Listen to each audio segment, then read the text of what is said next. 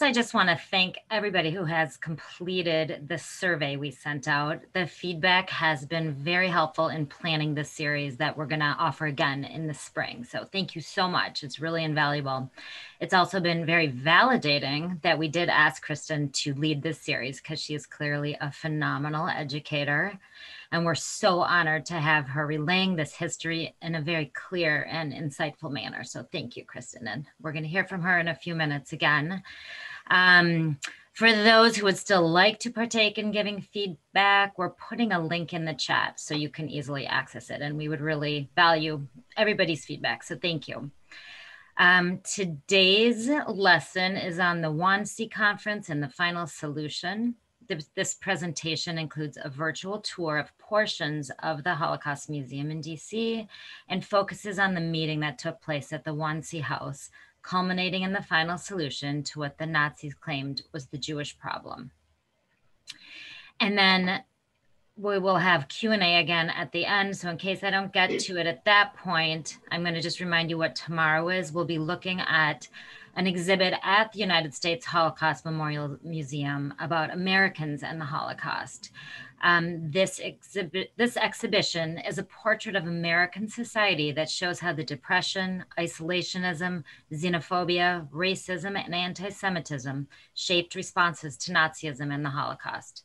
It reveals how much information was available to Americans at the time and asks why rescuing Jews did not become a priority, except for a few individuals who took the risk to help. And this is going to be presented tomorrow by another guest presenter. Her name is Becky Erbelding, and she is an author and historian of American responses to the Holocaust. So thank you again for being here, and Kristin, take it away. Okay, thanks for your kind words, Susie. And about tomorrow's presentation, I've known Becky for quite a while now, and she is a phenomenal presenter and just such a wealth of information. So you're in for a real treat tomorrow. I hope that you're able to join us tomorrow as well. Quickly before we jump into today's program or session, today's going to be a difficult one, and I just want to give you a heads up for that. Due to the content, some of the images that you might see, the testimony that we're going to listen to. For those of you who have been with us since the beginning of this, you kind of understand this is the progression, especially if you were with us yesterday with Ava and talking about the Einsatzgruppen. But if you're just joining us for the first time today, I just wanted you to be aware of that. Whenever you start talking about the final solution, the Wannsee conference, it starts to get into very difficult content to discuss. So with that, just wanted to let you have a heads up, and we'll go ahead and get started. Like I said yesterday, we were very privileged to have an incredible guest speaker, Ava Schwaller. And if you were able to join us, then you're well versed and ready to jump into today's session. But for those of you who might be joining us for the first time today, we're just going to have about 2 or 3 slides really quickly to give sort of a background of the Einsatzgruppen or the mobile killing unit, so that you have some information before we move forward to the final solution. So as the Nazis would march into a country, the Einsatzgruppen, which is the German word for the mobile killing unit, which was typically comprised of the security police, which was known as the SS, the intelligence service, or the SD, they would immediately follow to secure this newly seized territory. And they had some specific tasks that they were supposed to take care of. They were to identify and neutralize potential enemies of the Nazi rule. They were to seize important sites, prevent sabotage, and recruiting collaborators was probably one of the most important things that they were able to do as they would march into new territories. And then they also established intelligence networks. When Germany attacked Poland, which started the war in September of 1939, the Einsatzgruppen also killed civilians that were perceived as enemies. Together with the units of the Waffen-SS, the Order Police, and these local collaborators, they shot thousands of Jews and tens of thousands of members of the Polish elite as well. With the start of Hitler's war of annihilation against the Soviet Union that he starts in June of 1941, the scale of the Einsatzgruppen mass murder operations vastly increases. And the main targets were Communist parties, Soviet state officials, the Roma, but above all, it was Jewish people of any age. He wanted all of them gone. So they sort of used this cover of war as an excuse to use the pretext of the military necessity, the Einsatzgruppen organizes, and they helped to carry out the shooting of more than 500,000, the vast majority of them Jews, in just the first 9 months of the war. The local collaborators aided them. They would help to identify those who would become victims, as well as aiding with the actual shooting that was taking place. Many of the killers and the victims knew one another, perhaps as neighbors or colleagues.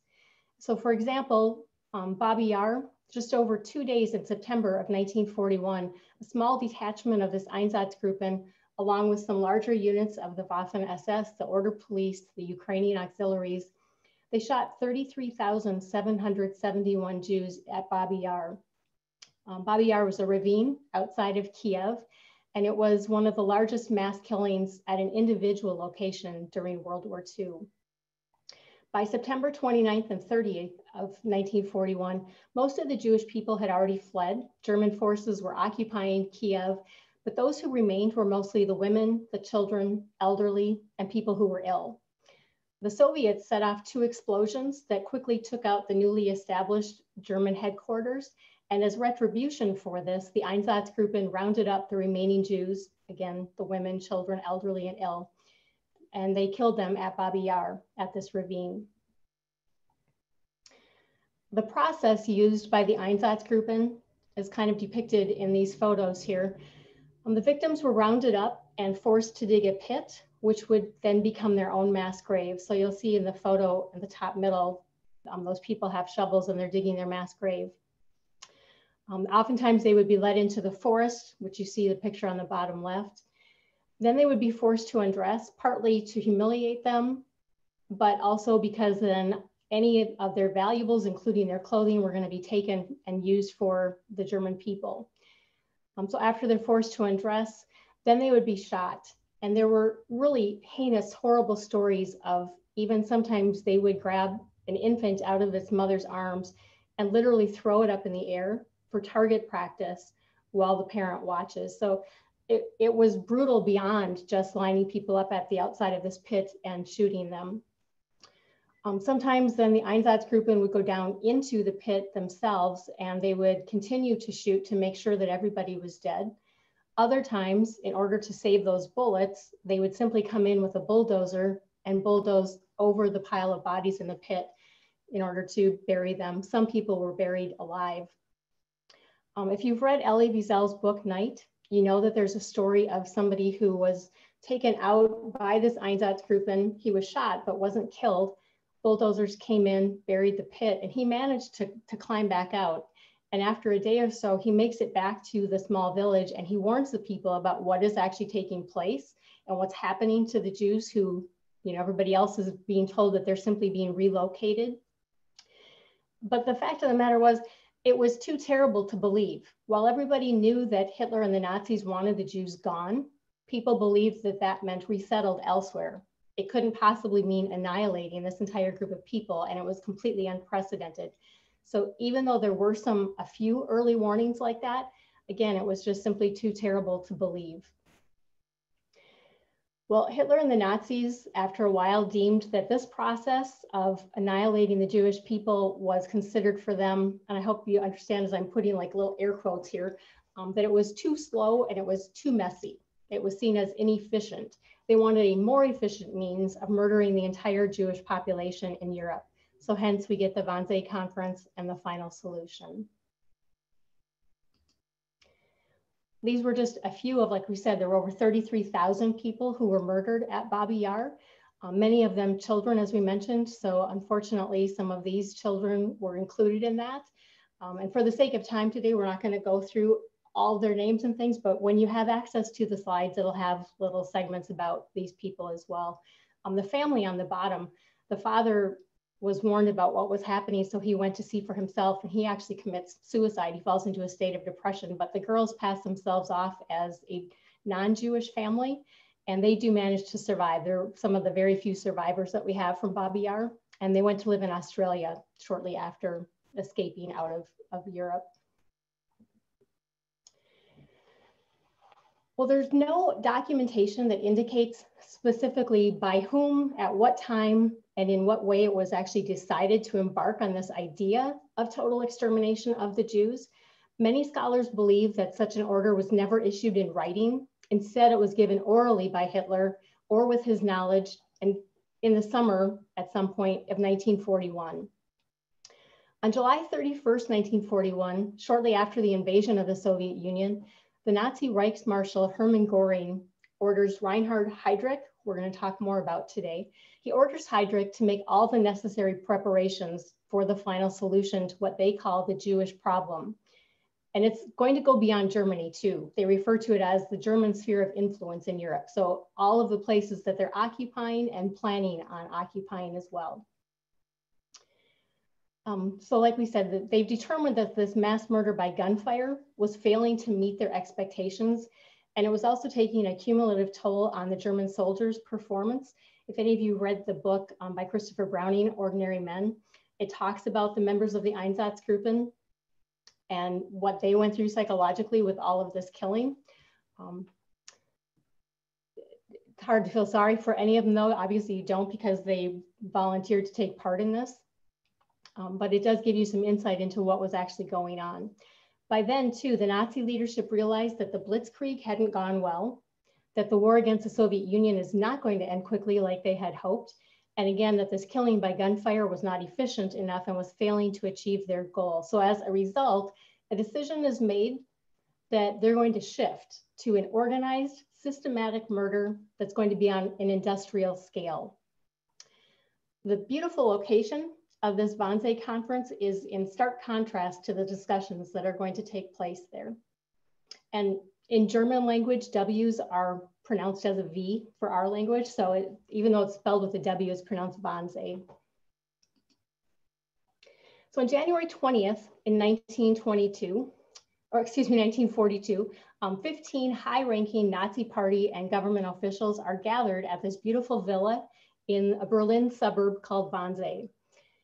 And they are going to discuss and coordinate the implementation of what they're referring to as this final solution of the Jewish question. So Reinhard Heydrich, he's the chief of the Reich Security main office. He's the one who convenes the conference. And he does this to inform and secure support from the government ministries and other interested agencies that are going to be relevant for the implementation and the success of the final solution.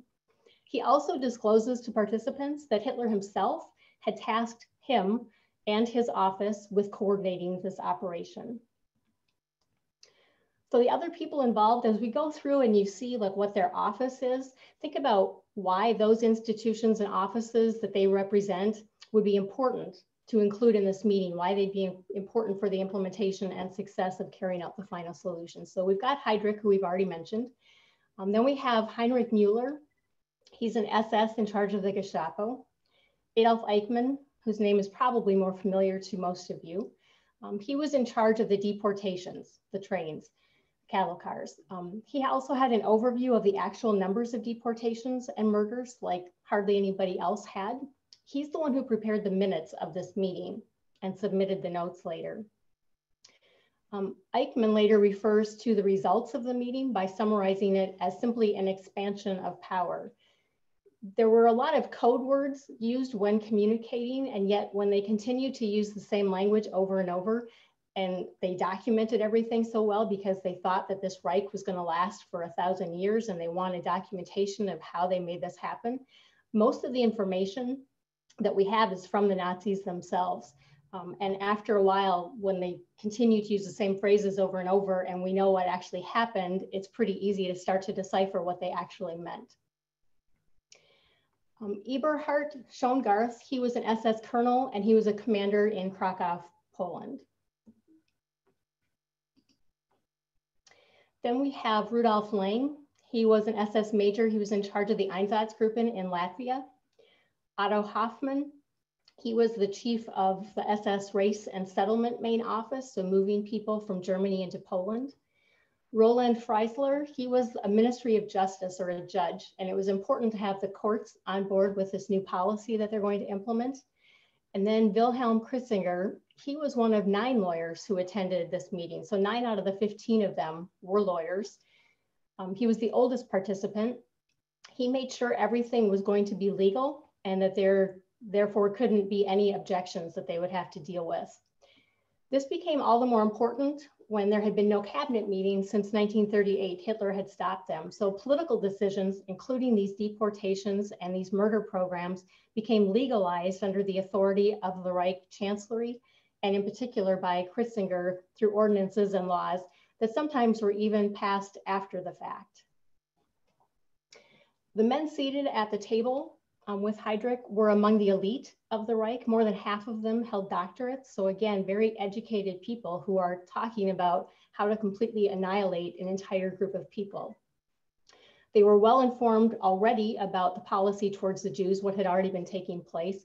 And each of them understood that their cooperation of their agency was vital if this ambitious, unprecedented policy was to succeed. Then we have Alfred Meyer.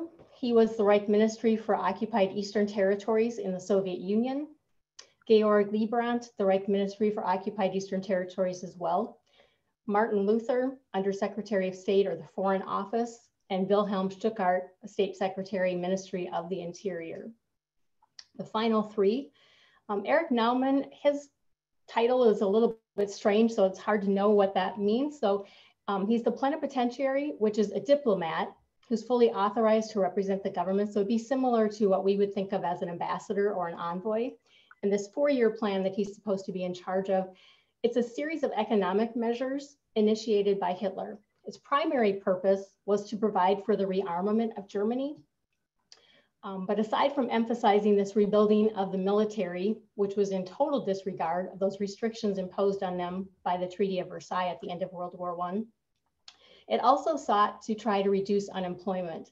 So they were going to do this by increasing synthetic fiber production, undertaking public works projects, increasing automobile production, initiating numerous buildings and architectural projects, and then developing the Autobahn system even further. And fearful of the reaction by industrialists and financiers over this increasing nationalization of Germany's economy, Hitler enacted the death penalty for economic sabotage. And so that's part of what Erich Naumann was supposed to be in charge of, was reporting on people and turning them in, keeping an eye on them, that sort of thing. Joseph Buehler, he was the State Secretary, Office of the Governor of German-occupied Poland, and Gerhard Klopfer, the Nazi Party Chancellery. So the meeting starts at noon on January 20th in 1942 in that beautiful building in the dining room. And it took them all of 90 minutes to come up with the final solution and talk about how it was going to be implemented and what each person's role was going to be. 90 minutes to talk about the complete annihilation of the entire European Jewish population. Like we said, Eichmann was the one who was taking notes and he submitted them. And so there's actually a copy of them. The Wannsee House is open for tours, and they now serve as a museum as well. And so they have the documents there, and you can do a virtual tour online if you'd like as well. So the protocol one, that first document that we just saw, that's the minutes of the meeting. Eichmann starts out just listing the participants. He continues with a report on the previous expulsions of the Jews and gives a short review of what they call the fight against this opponent so far. But then the meeting shifts and they start talking about the new plan that's going to be laid out. They state that their task or their goal was to legally cleanse the German living space of Jews. It goes on to say that even emigration to leave now is forbidden for Jews. And we talked about how difficult that process was the other day, but now even that is going to be completely curtailed. No more possibility to leave either Germany or the occupied territories. Heydrich indicated that the Jews in all of Europe are going to fall under the provisions of the final solution. So he included not only Jews residing in the Axis-controlled portions of Europe, but also the Jewish populations in the United Kingdom and the neutral nations, Switzerland, Ireland, Sweden, Spain, Portugal, European Turkey. For Jews residing in the greater German Reich and holding the status of subjects of the German Reich in those occupied territories, the Nuremberg laws that they had already set out would serve as the basis for determining who was a Jew. So again, We talked about this the other day, but the population of the Jewish people throughout Europe, this gives you an idea again. So in 1933, there were approximately 9.5 million Jews living in Europe, and they comprise only 1.7% of the total European population. But they want all of them gone.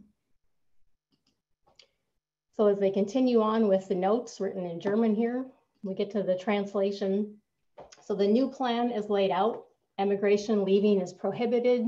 New plan is going to be deporting everybody to the east. They really don't want the camps that they're going to set up, these extermination camps, to be in Germany. They want them in the occupied territories so that the German people won't have quite as much idea of what's really taking place.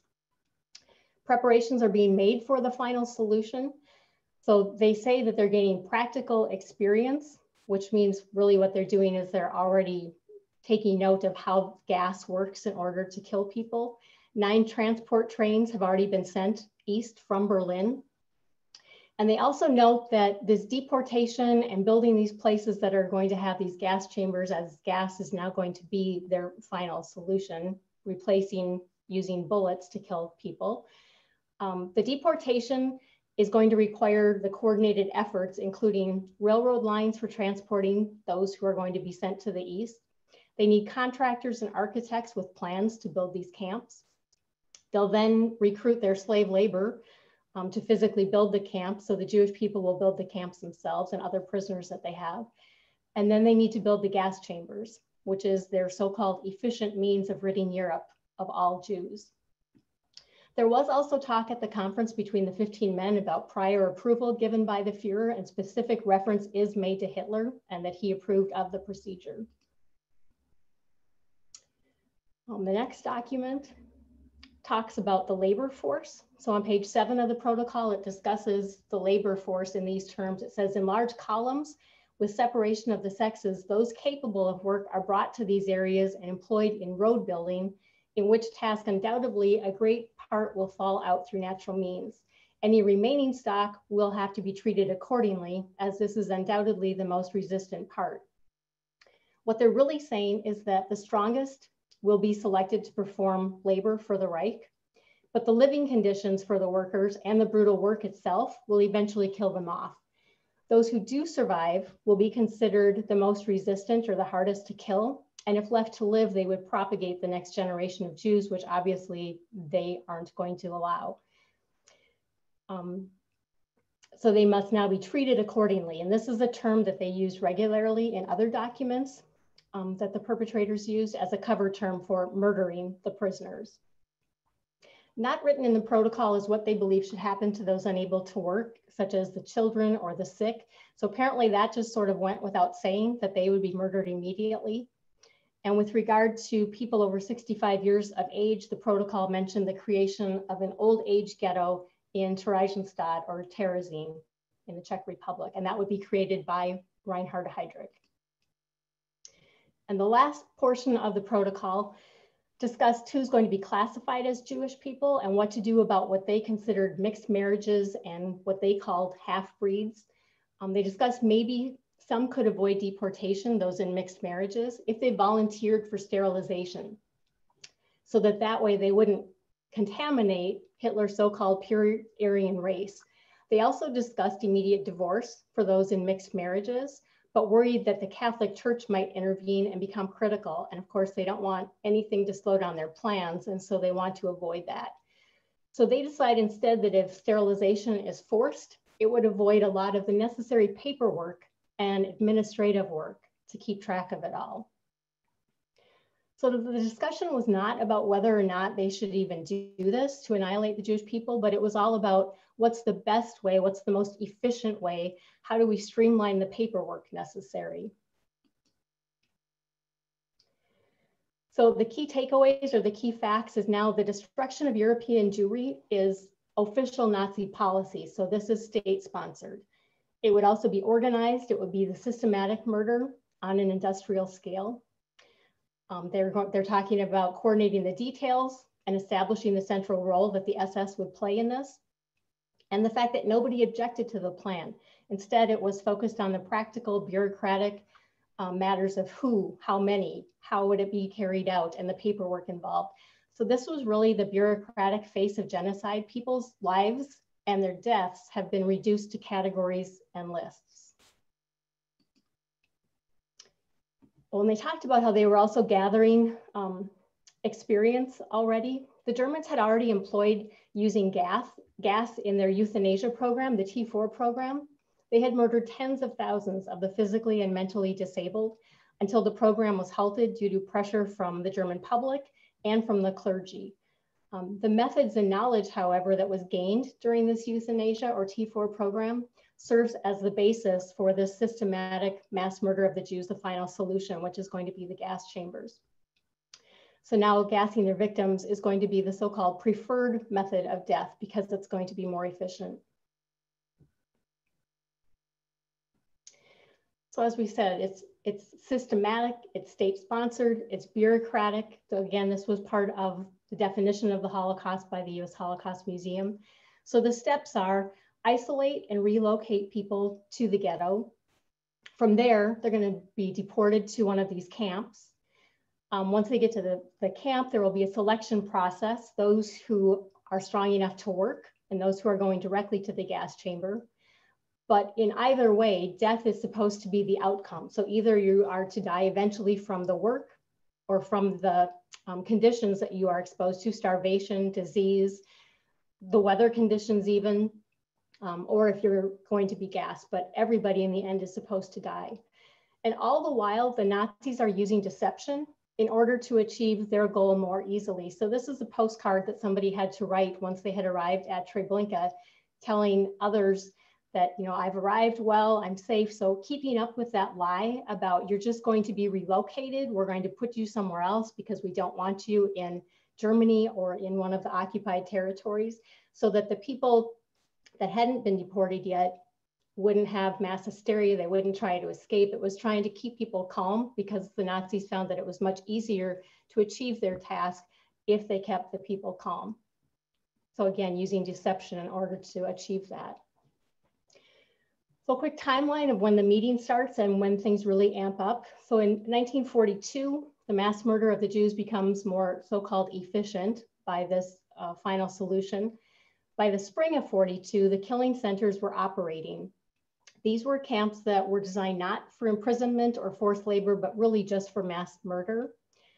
By that summer, the Polish Jews living in the ghettos were being transported to the killing centers. And by the middle of 43, almost the entire Jewish population in Poland itself was pretty much annihilated. So a scholar had noted that as these 15 men gathered at Wannsee, 4 of 5 Jews who were to be murdered in the Holocaust were still alive. 15 months later, in the spring of 43, 4 of 5 were already dead. So at this point, we're going to go back to the Holocaust Museum in Washington, D.C. and continue on with part of our virtual tour.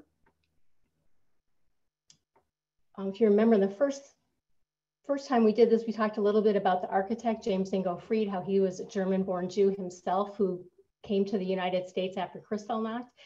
And we talked about the Hall of Witness and the Tower of Faces. So today we're going to go to the second floor of the museum that describes the isolation, exclusion, and deportation and eventual murder of the European Jews.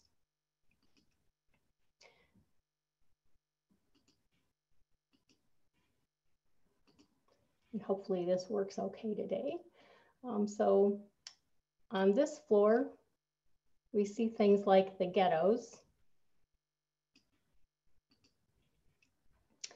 So after invading Poland and later the Soviet Union, the Germans sought to isolate and control the Jews by forcing them to live in marked off segregated sections of towns and cities that they called ghettos. The Germans created at least 1,000 of these ghettos, and the conditions included extreme overcrowding and hunger. And again, the eventual plan is that they're going to kill them anyway. So if they died in the ghetto first, well, it was one less person to transport to a camp to kill later.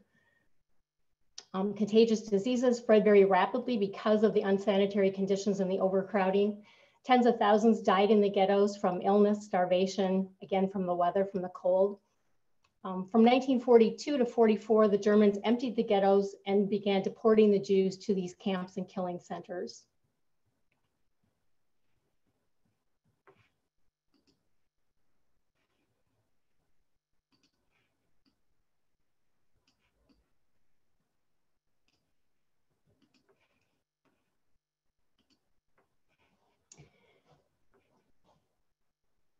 And this part here shows one of the bridges that people would have to take to get in and out of the ghetto to go to one of the factories where they were working. And again, they were keeping them completely separated from the rest of the population. So the trolley down below is for the German people, but up above on this bridge, that's how they're taking the Jewish people out of the ghetto to march them to a factory where they're going to work and then send them back. And so they had to go up and over the road, and they were of course guarded the whole time.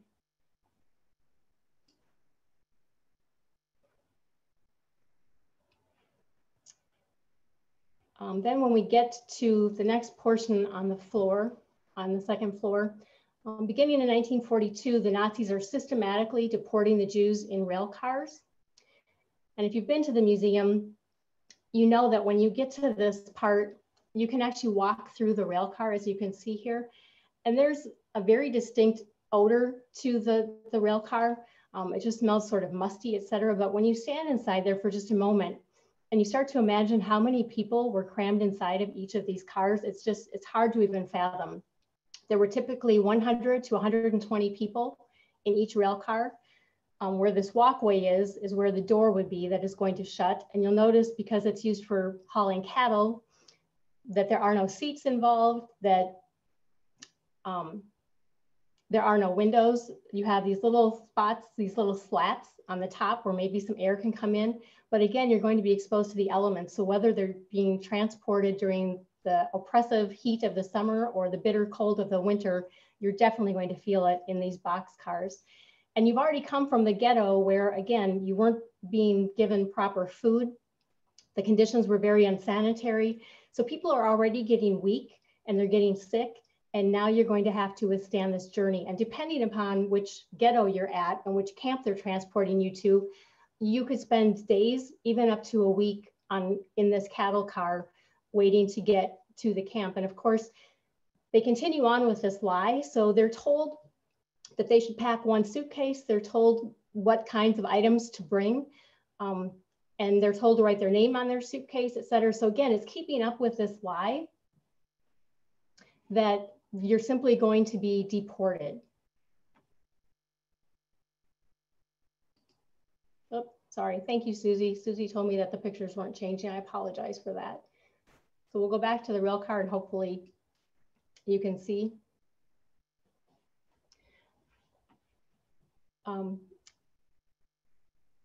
So there were 5 killing centers that the Germans had, that the Nazis had created specifically for this final solution. So Chelmno, Treblinka, Sobibor, Belzec, and probably the one that most people have heard of is Auschwitz-Birkenau. And they were all built specifically for carrying out this final solution. They were all located in German-occupied Poland. And that distinction is important. We don't want to say it was just Poland, because at this point the Nazis are occupying. So it is the Nazis who have built these camps with the intention of annihilating the Jewish people. Auschwitz-Birkenau was the largest. And the Nazis and their collaborators killed almost 1 million Jewish people just at Auschwitz-Birkenau alone.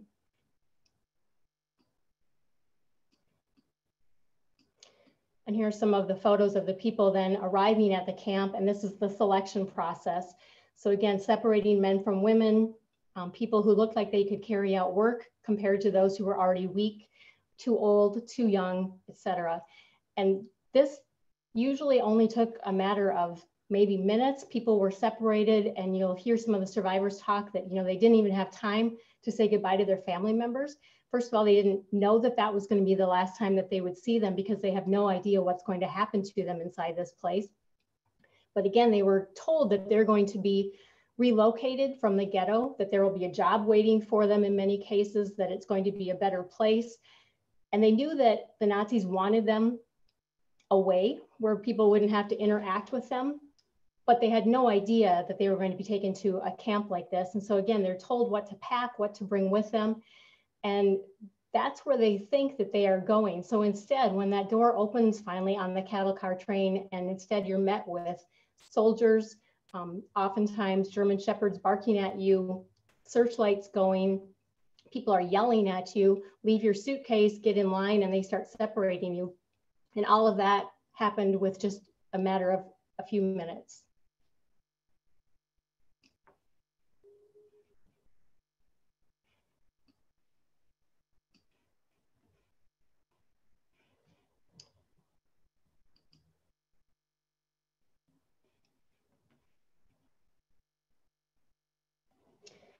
So now we'll get to the next section of the museum. Here we go. So this gives you an idea of what the barracks look like. So those who would be selected for work, you're now going to live in these barracks. Oftentimes the roof would leak, and so there's going to be rain and snow coming in on you. Again, you'll notice that there's no mattress, no pillows.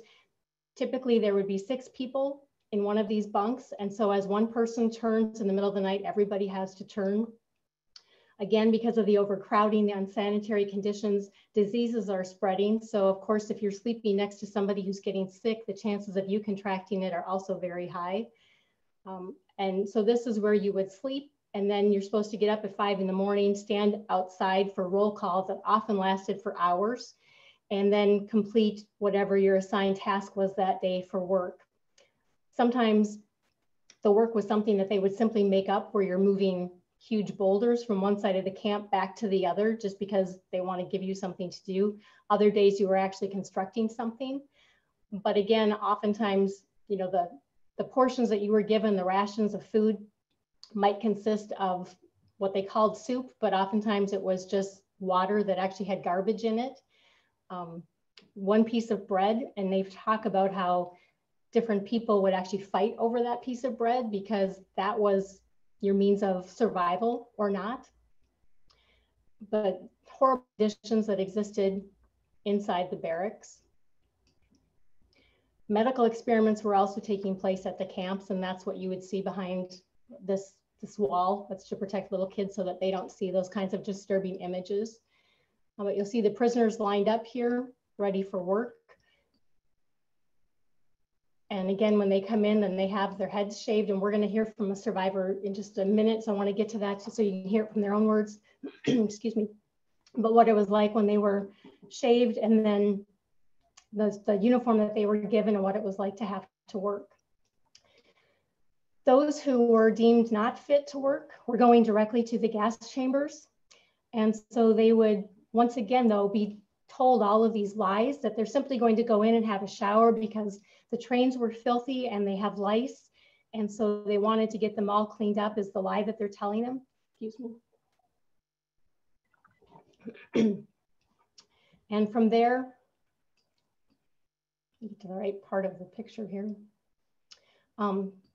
They're going to be shoved into a shower room that holds about 1,000 people. And this big heavy door that you see is hermetically sealed, and there's a little tiny peephole up here where the soldiers can then look through to make sure that everybody has died. On the bottom here, these are cylinders of Zyklon B, the gas that is going to be poured in. And if we get to the next section here, it actually walks us through the gas chambers. So again, upon arrival, the people up on top are being told that you're going to go in and you're going to have the shower. They're told to go down below, and that's the dressing area, and that they are supposed to take off all of their clothes. Oftentimes they were even told, you know, make sure you look at the number where you're hanging them on the hook because you're going to need them later. Again, part of the lie to keep people calm. So they're forced to undress in front of everybody else. They're then, and here you can see from the sculptor, it's very detailed when you get up very close to this artwork that depicts what the killing centers were actually like. So then you proceed into the shower area. And of course, there are shower heads coming down from the ceiling to make it look like a shower, but they're not connected to any source of water. They're just there, again, part of that deception. Once inside, there's a soldier who goes up on the roof and he puts on a gas mask, and he takes one of those canisters of the Zyklon B, and it's pellets that are inside the canister. He dumps them through this vent, and it goes into the shower room. And you'll notice the people are clenching their throats, they're gasping for air. What happens is your lungs actually burst inside your chest cavity. It's a horrible, inhumane way for anybody to die. The Jewish people who were forced to then remove the bodies and take them to the crematorium to burn them afterwards, those who survived said that every time that they came to the gas chamber to take the bodies out, they found the same thing. after the soldiers would go and look through that peephole to make sure that people were no longer moving around, everybody was dead, they would kick on a fan that takes all of the gases out so it was safe to enter again. But the Jewish people who worked in there, the Sonderkommando, talked about they would find the bodies stacked up like a pyramid. People would stand on those who died first, the ones who were right underneath the vents. They would stand on them trying to reach that vent so that maybe they could push it open and get some sort of fresh air. If you go to Auschwitz, you can actually see there are scratch marks on the ceiling. So obviously this was a horrible, horrible way for people to die. Again, completely innocent people. They have done nothing to anybody. And then the last step is the bodies are taken to the crematoria where they are burned in these furnaces that are built specifically for this purpose, again, of this industrial kind of killing. By the end of the war, they were burning about 6,000 to 10,000 bodies a day. People near some of the camps had actually talked about there was so much ash falling, it was like snow that they would have to shovel, and they didn't really understand what it was from or where it was coming from. But they also said that there was a very distinct odor in the air from the burning flesh. So the idea that people didn't really know what was happening, people who maybe lived in nearby communities, clearly they knew that something was wrong and that this was not normal.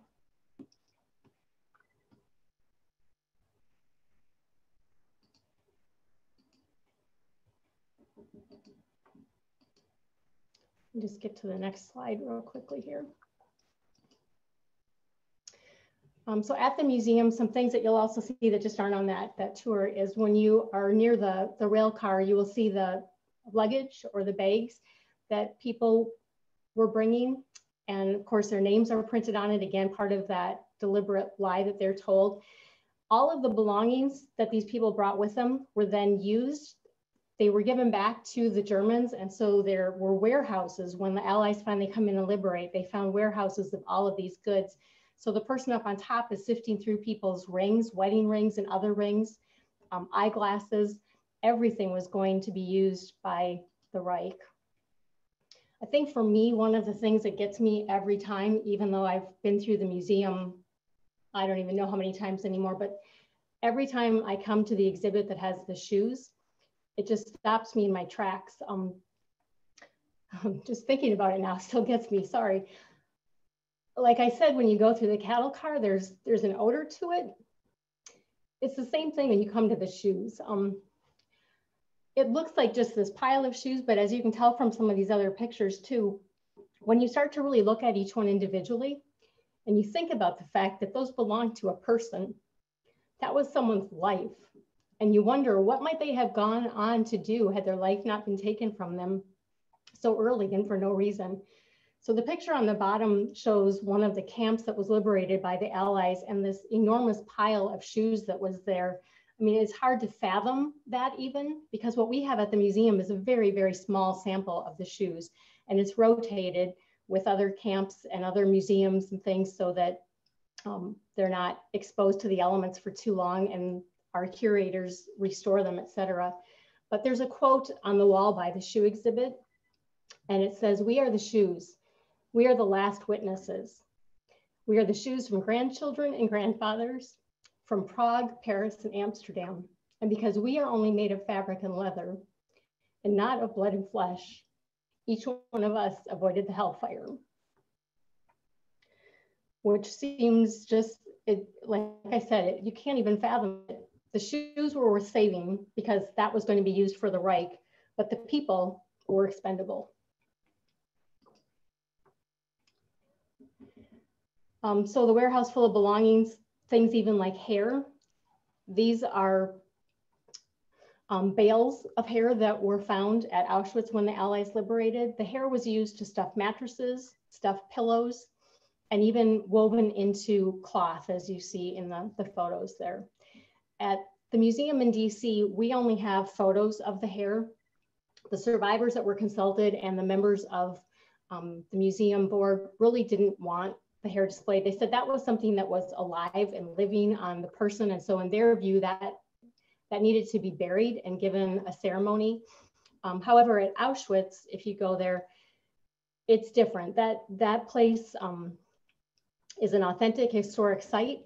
It is hallowed ground. Ashes fell there, people perished there. And so it makes more sense for them to actually display the hair. And that was a choice that the people who have turned Auschwitz into a museum and a memorial, they made their own decision. But at the museum in DC, you'll only see photographs of it. So now we're going to listen to a couple of different survivors talk about their experience on the cattle cars and reaching the camps. And we might have to skip through a couple of these to get to the end, because I also want to talk about what happened to the perpetrators, the people who attended that Wannsee conference at the end of the war, what happens to each of them.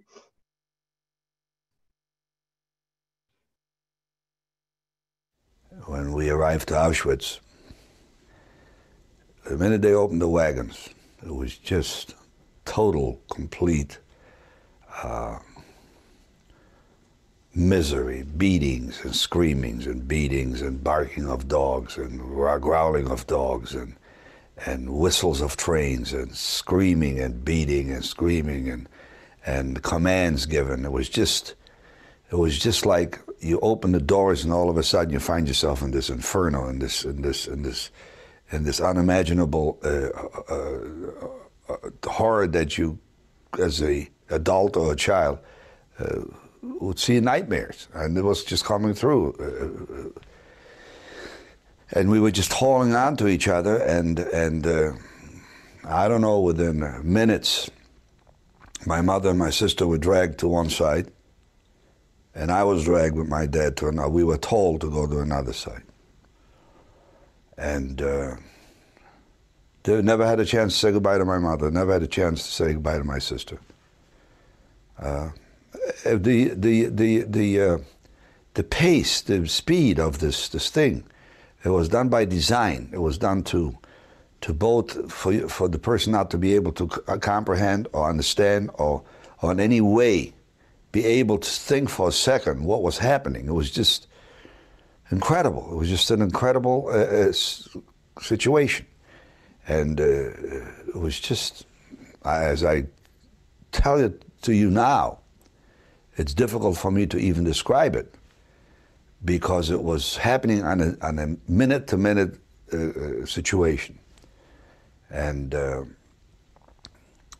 I got into this line. It was this big line, and I saw my mother on the other side. There was another side where the women went, and I never saw her cry. I never saw her reach out. She just, the last thing I saw was she was hanging on to my sister. And my dad hollered to her, you take care of her, I'll take care of him, in Yiddish. And whatever we have to do, this was the last word I heard. And my dad threw me in front of him. And he says, keep walking very tall, don't even, because we were observing what was going on in the front, in the front of the lines. And the one thing you didn't want is for the Germans to see that you were holding on to your child, because that was the whole idea, is to break up the family, murder the family. That was the genocide of the whole thing. So by not identifying that this is your child, there was a little bit of an edge you had to possibly survive. The fact that you were on your own and you sort of didn't belong to any family.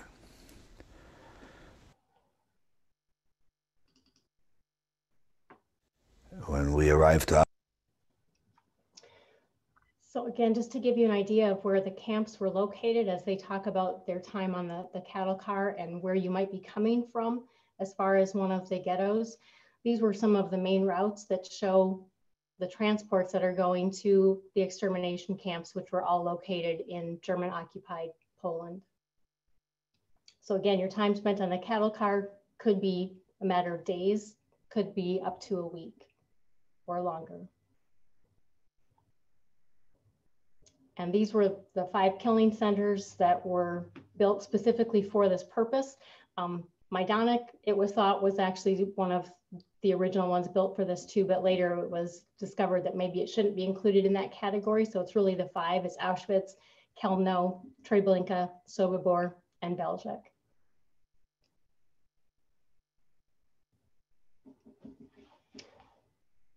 And we'll listen to her story as well. She's going to talk about the deportation of her family from the ghetto that was in Hungary to Auschwitz.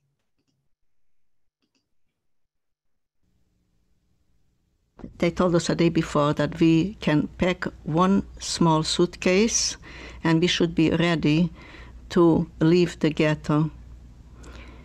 When we came to it was at one time a factory for bricks, and there they started to search us again. The SS was there also, and every woman had to, and every girl had to undress naked, and we were searched internally for valuables. My mother was a very religious person, and all I could think of was how terrible this is for my mother to go through something such a terrible ordeal. When we were finished, my mother took the baby from my sister because she was holding the little boy Danny, and she had a bottle of milk for the child, and the SS grabbed the bottle of milk and said, "Let's see, you cow, what you have there." My mother pleaded, "Please, the child needs the milk. Please don't take the milk from my grandson." He started to beat her with a horsewhip, and when I saw that she was being beaten, so I screamed, so at least I got away the attention from my mother. And so my mother ran into because the trains were right there. We were just, going into those cattle trains. So I took away the attention from my mother, and he started to beat me with that whip. And finally, I was able to run away also, and we were finally in the cattle train.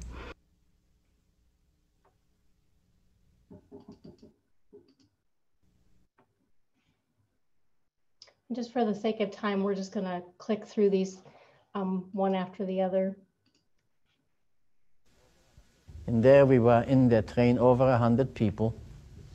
The only facility in the train was 2 buckets for over 100 men, women, and children. And the train was standing on one place. It was unbearable hot. Lack of air. So some people had an idea that the minute we start moving, it's going to get cooler. But at one moment, we heard that the gate opened up in the boxcar. So we thought maybe they changed their mind, they're going to leave us out. But instead, they brought a few dozen Jews, discovered in a hiding place. They were all badly beaten up because they were hiding. I remember one young man, all his front teeth was kicked out. And one boy's face was so badly swollen, it was just a nose that we could see, no eyes. And they added to our car. And soon we started to move. It didn't cool off. At one moment, we had a young teenage girl crying. She had to go to the buckets in front of everybody. Her mother, her sister, tried to shield her with a coat. A man was begging the people around to give a little more room, his pregnant wife. Me being among the youngsters, I was asked to climb up those packages and look out to see where we're going. I started reading signs. One recognized those names. said that we are moving south towards Krakow. I also saw some Polish peasants lining the road. They were probably used to those scenes, those trains. Some made signs to us, pointing to the sky, and some went with their fingers across the throat. I didn't tell the people what I saw. Clearly people knew what was happening if they're pointing to the sky, meaning the ashes going up from the crematoriums, and of course making the slash across the throat, knowing that those people were marked for death.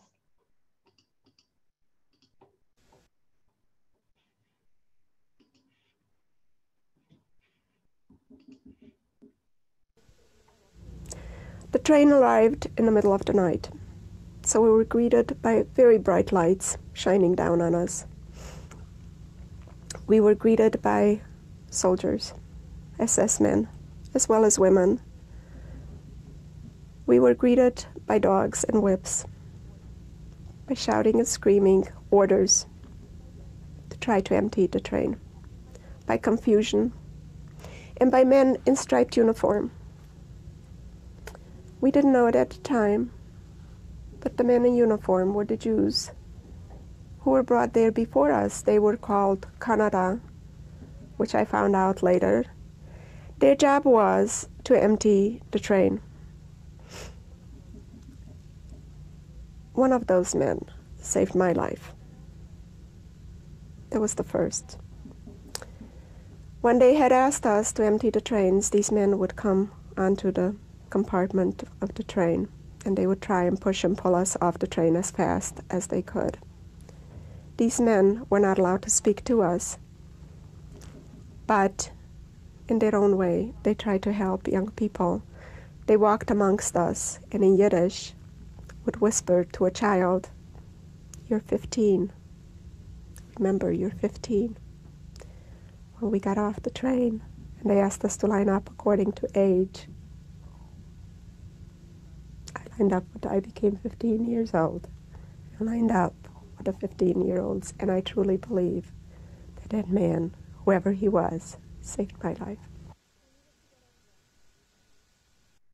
And of course, your age helped determine if you were going to be part of the workforce or if you were going directly to the gas chambers.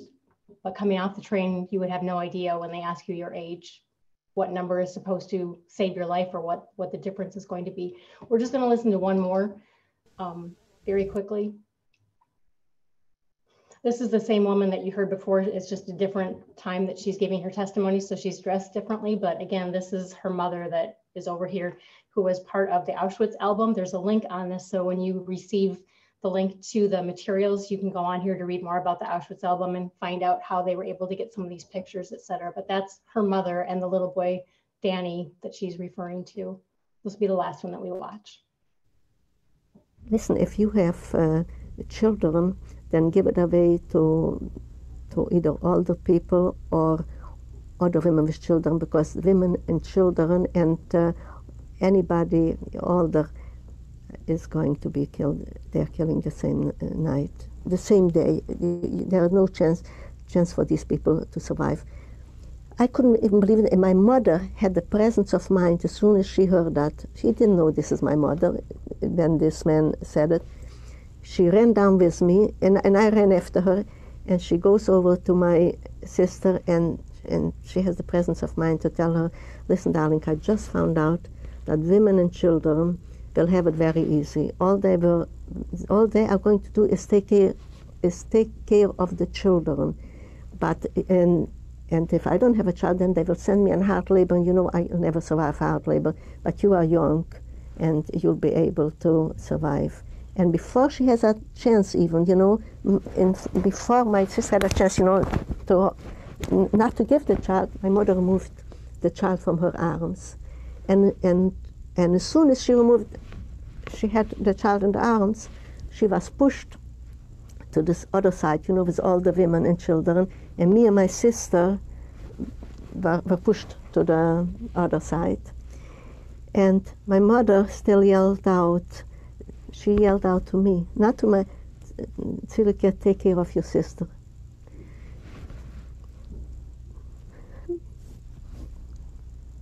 Because she knew that my sister will suffer when she'll find out where she took her grandson.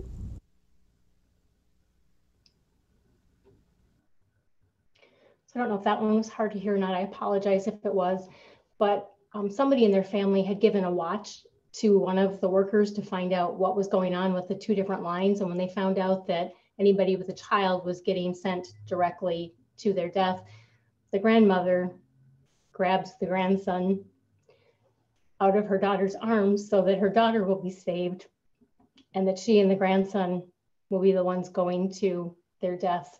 And so that's why she tells her other daughter to take care of the one that she just took the child from, because she knows what a difficult time she'll have once she realizes what actually happened to them. And again, it all happened in a matter of seconds. And we are out of time. So at the end of this, however, and like I said, you'll get the link to all of this, but it tells you what happened to each one of these men who was part of the Wannsee conference.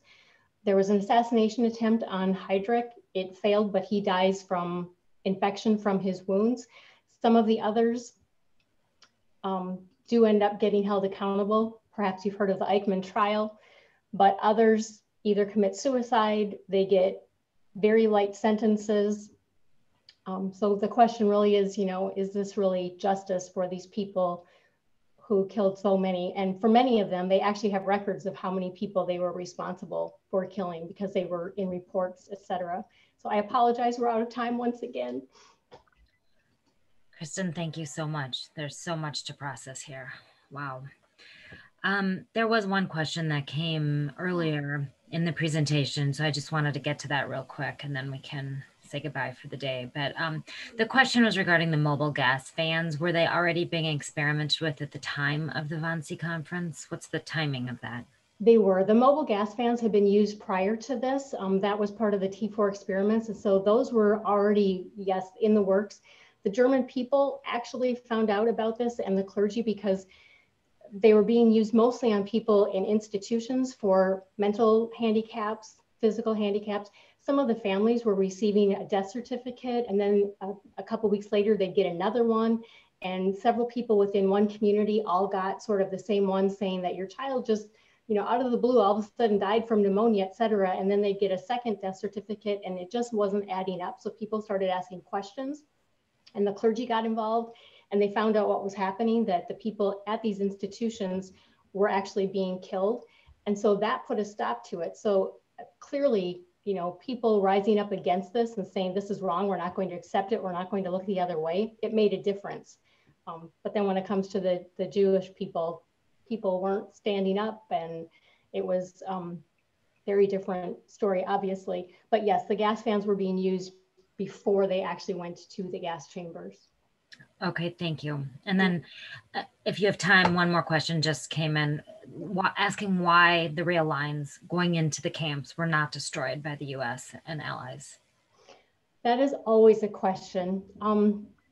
Quite honestly, it's hard to justify the reasoning, but yes, we did actually, the US managed to get some spy photos from the airplanes going over. They knew where the rail lines were coming towards the end of the war.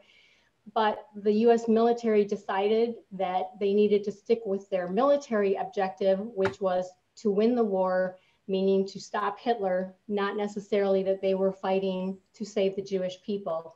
So they could have taken out the rail lines. It probably would have saved people from going to the camps, but they made the choice to continue bombing military installations, things of that nature, rather than focusing on the rail lines. Not an easy answer to stomach by any means, but those are the kinds of decisions that are made at a time of war. All right. Thank you so much, Kristin. Another deeply horrific, informative session. Another heavy Much day. appreciation. We will hope to see everybody tomorrow when we go over Americans and the Holocaust. Take care. Thanks, everyone.